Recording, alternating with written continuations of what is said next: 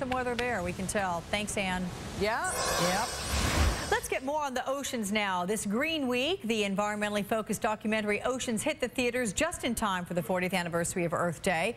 The movie uses dazzling cinematography to raise awareness of the aquatic ecosystems and what is threatening them.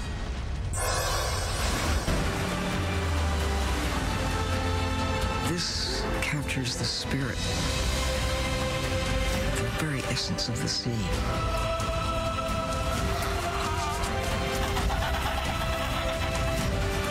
The ocean is absolutely magnificent.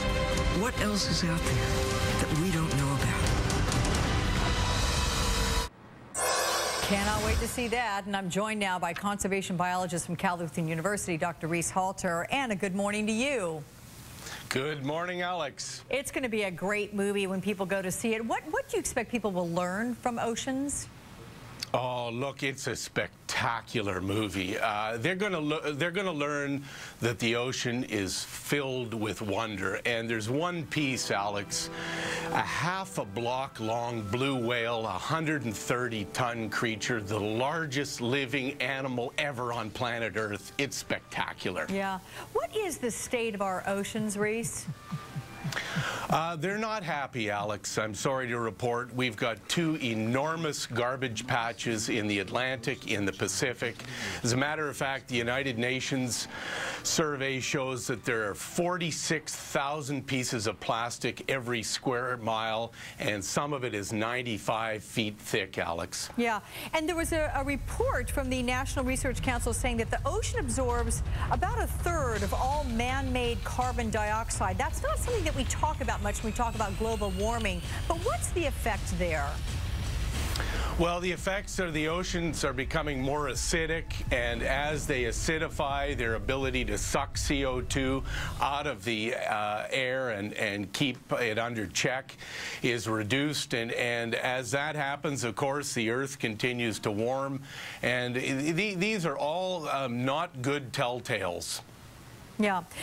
Reese, the president has taken criticism for opening up the waters off the U.S. coast for oil drilling. How serious a concern is it environmentally, or are you confident that the technology is there to keep disasters from happening? Of course, notwithstanding this oil rig explosion that we've been dealing with in the Gulf of Mexico.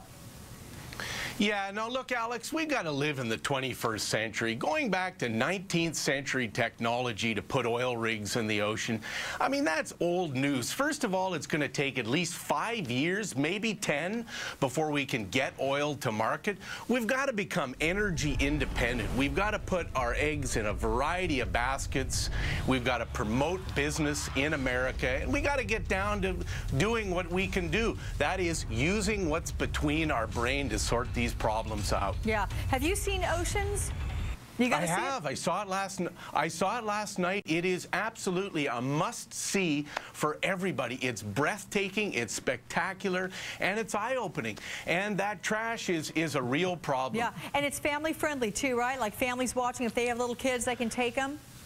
Absolutely. And it's you know, look, Disney just nailed this one. Okay, well, I can't wait to see it, and I thank you for your insights from Cal University. Reese Halter, good to see you. Yeah, from the Golden State, thank you. Thanks. A high-tech makeover for the $100 bill. Why the